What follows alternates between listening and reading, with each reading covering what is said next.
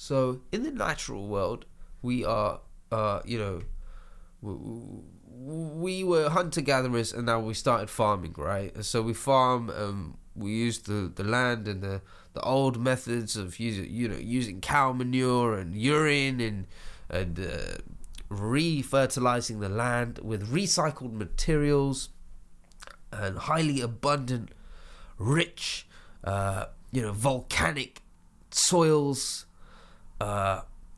which are laced with like the ash, and the nutrients of that ash has like filtered down into the soils and enriched the soils with so much goodness from deep in the earth, below the earth's surface, and the oceanic,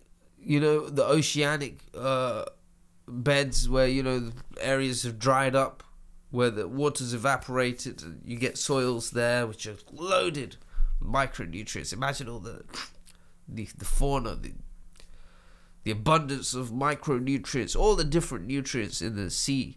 You ever been to the seaside and you come back and your skin's just like nice and it's got that purple tint to it and you feel great and everything's all good, and then you get back to work and then 2 months later you just feel like a biscuit, So that's what that is when you get to the seawater, it's got all this stuff actually that you don't even need to eat or consume any of it. It just gets through your skin. That's how badly we need these nutrients. It seeps through your skin there. Okay, your skin's porous. So where am I going with this? What I'm saying is that there's micronutrients and there's macronutrients. What does that mean, Jazzy? Macronutrients, we're talking like carbs, protein, fats. Anyone can get macronutrients anywhere. Literally, it's so easy to get macronutrients. That's what's being pushed everywhere. The fertilizers which grow our foods, right? This is the issue. Okay, so the fertilizers which grow those macronutrients. So, for example, you've got your potatoes, you've got your celery, broccoli, and you've got the animals. And so the nutrients that go into the soils that produce those plants, which feed those animals, actually are very basic. And the reason for this is two reasons. Is genetically modified crops, which allow for the minimal inputs and the maximum output. Okay, that's the design. It's not designed to pull in as much nutrient as possible and raise the input costs and then raise the output costs. The game is to make something look better, bigger, and more juicy and sugary, and sell it with less input costs, and that's the game. Okay, so why is this an issue?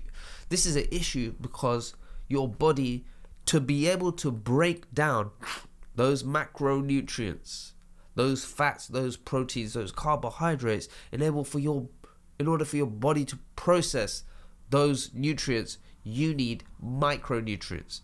So you don't just need potassium, phosphorus, nitrogen, you need an iron and stuff like that. You need all the little cobalt, the molybdenum, the iodine, all these different factors in the growth to not only give you a healthier growth of that plant, but also provide the sustenance and nutrition going forward for the cattle, the livestock, and the human beings that consume the livestock and the agricultural produce. So what we're really talking about here is that this is an introduction so that you can understand where the nutrients are coming from, not where the food's coming from. The food comes from the farm, right? But where do the nutrients come from? The nutrients come from fertilization. There's different methods of fertilization. There's organic, recyclable, sustainable methods, and then there's straight up mining, take stuff out the ground, smash it all together and put it back into the soil. And that's one of them's a labor intensive process and one of them's a cost intensive process. And the cost, they want to bring the cost down as much as possible and get the result with the bare minimum, so that the system keeps going, people keep buying food, the population keeps growing, and GDP growth keeps growing, and we are producers, and as a nation we are growing. That's all fantastic. The economy grows this way. The cheaper that you can have food that's sustainable, that the population's happy with, That's how the economy grows, but at the expense of human health. And that's what this series is about. We're going to be talking about why we need more micronutrients in the soil to feed our children and ourselves and the future generations ahead if we want to live in a world which is harmonious and not turning into some, calamitous dystopian environment. I'm a protopian. I believe that things get better over time, but this is something that I'm finding is not addressed. There's nobody even talking about this, let alone trying to address it. And there's lots of reasons for that. And guess what? I'm going to be talking about it. And I will get shot down by many people if I reach the heights of, awareness in people. If I engage with you and you become aware, they're going to come for me.